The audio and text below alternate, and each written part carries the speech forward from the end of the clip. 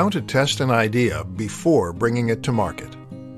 One of the worst things you can possibly do as an entrepreneur or any business person is to invest a huge amount of time and money into an idea that doesn't have an audience.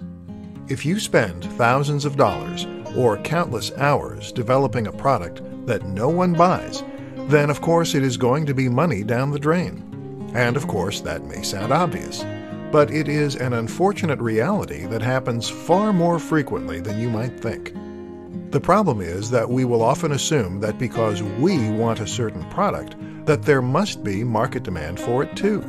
Or because something has been successful in the past, it will likely be successful in the future. This is not the case, however. And if you want to ensure your product will be successful, then there are some different precautions you need to take. In this presentation, we'll learn what those are. 1. Validation. In business terms, we call what we just described validation. The aim is to validate an idea for a product or business, and then test if it really has appeal. One way of doing this is to try selling the product or service before it's finished.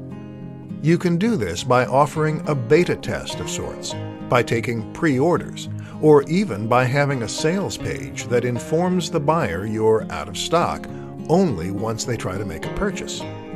This is important because very often people will say they're interested in an idea, but they're not necessarily willing to pay for it. To test if your idea truly has legs, you really need your audience to put their money where their mouth is. Then you can calculate how much money you would have made and whether or not that would have been enough to make the work worthwhile. 2. Fail fast.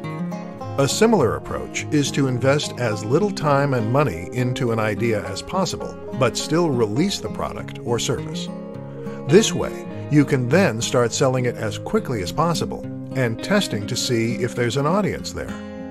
If the product sells as is, called an MVP or minimally viable product, then you can invest more time in developing it and marketing it.